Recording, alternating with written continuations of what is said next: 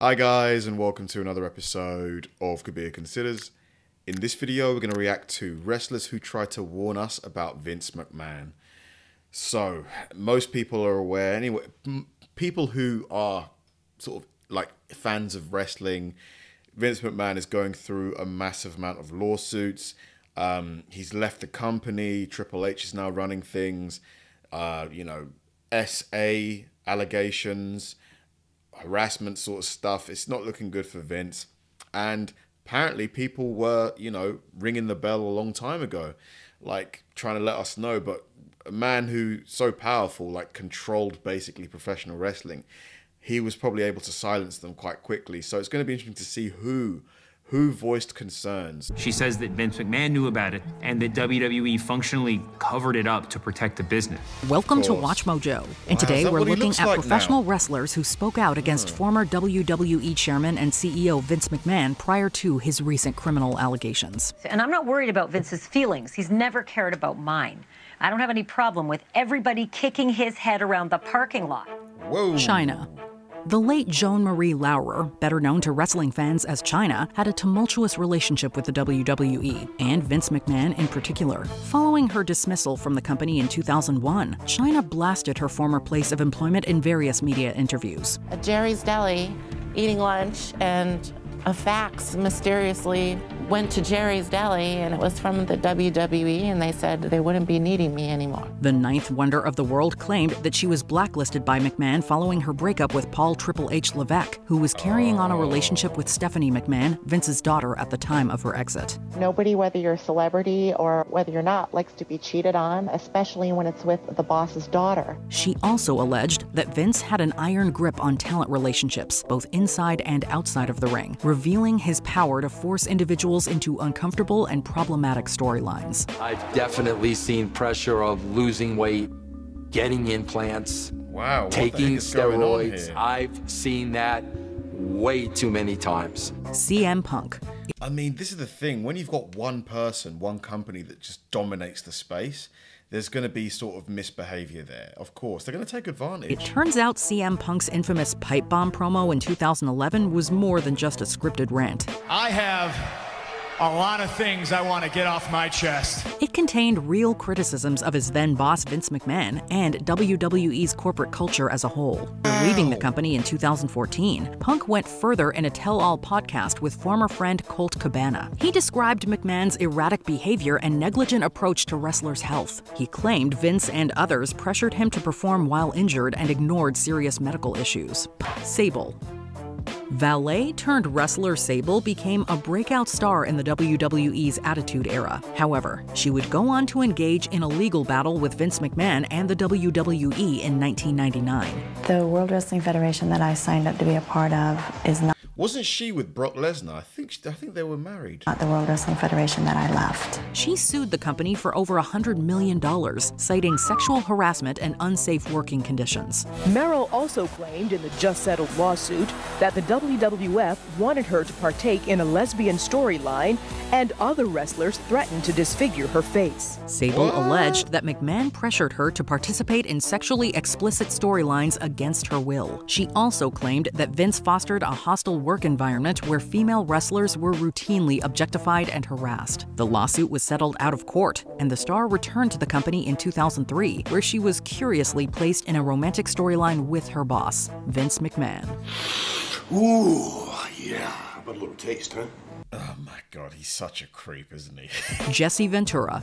Jesse the Body Ventura is notable for being one of the first wrestlers to challenge McMahon's dubious practices publicly. In the mid-1980s, Ventura attempted to unionize wrestlers due to what he felt were unfair working conditions and lack of benefits.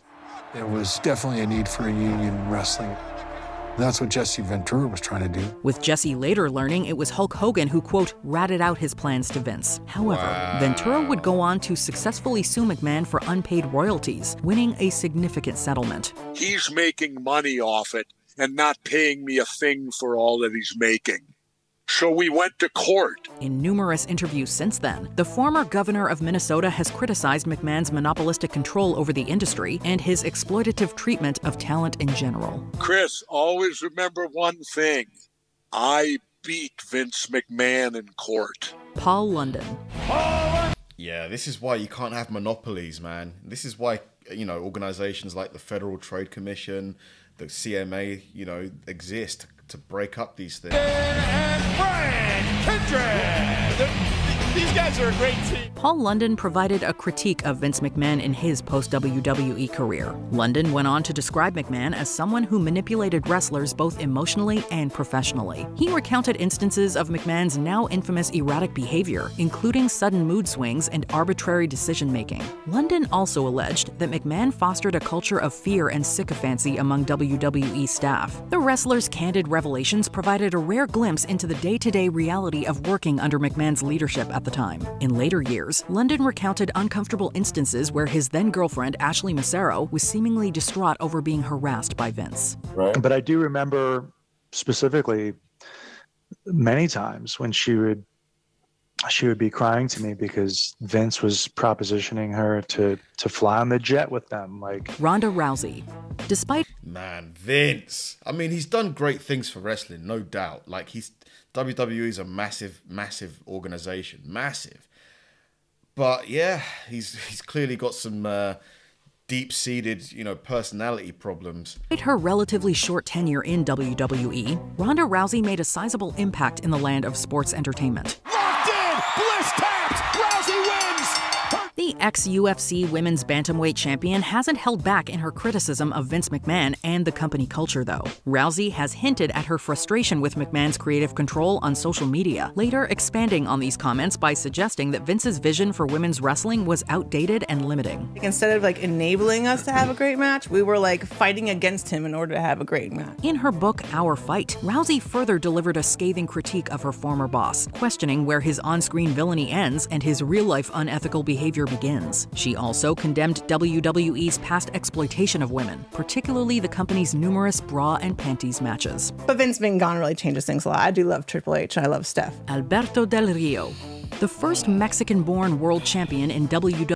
To be honest, I've heard that because Vince is now gone, that the storylines are better. Like, anyone that watches WWE, a lot right now, let me know. Have things improved since Vince is gone? Like, in terms of the storyline, the characters and all that stuff. WE history. Alberto Del Rio's relationship with the company and McMahon in general soured dramatically after his first release from the company in 2014. In subsequent interviews, Del Rio accused his former boss of fostering a racist environment within the WWE. He claims that McMahon allowed and even encouraged racial stereotypes, be it in character development or storylines. Del Rio also alleged that McMahon protected certain employees who made racially offensive comments outside of the ring. I'm not going to let anyone bully me around, especially this is a problem that we're living right now.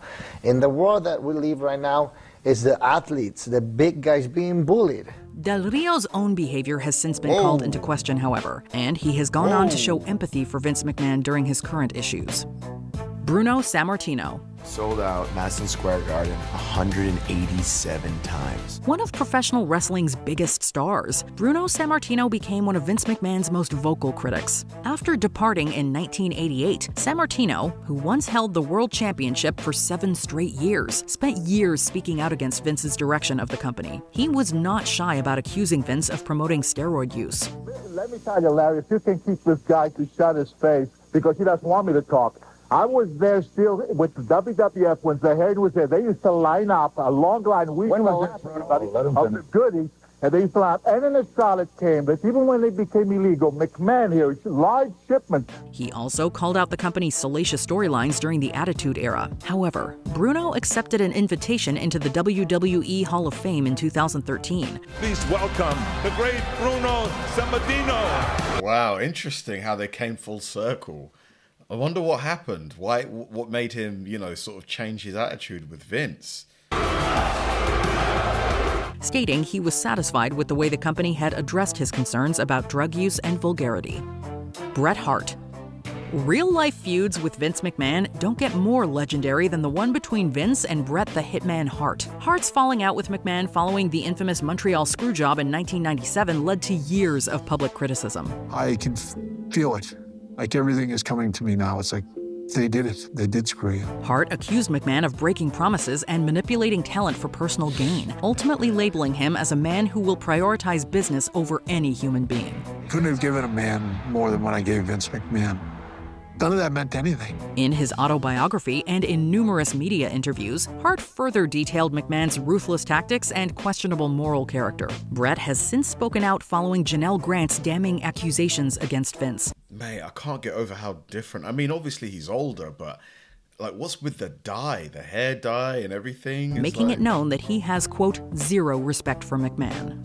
And I came right up between Vince's arms, and it was like, you know, when you hit the bell and the thing goes up. Before we continue, be sure to subscribe to our channel and ring the bell to get notified about our latest videos. You have the option to be notified for occasional videos or all of them. If you're on your phone, make sure you go into your settings and switch on notifications.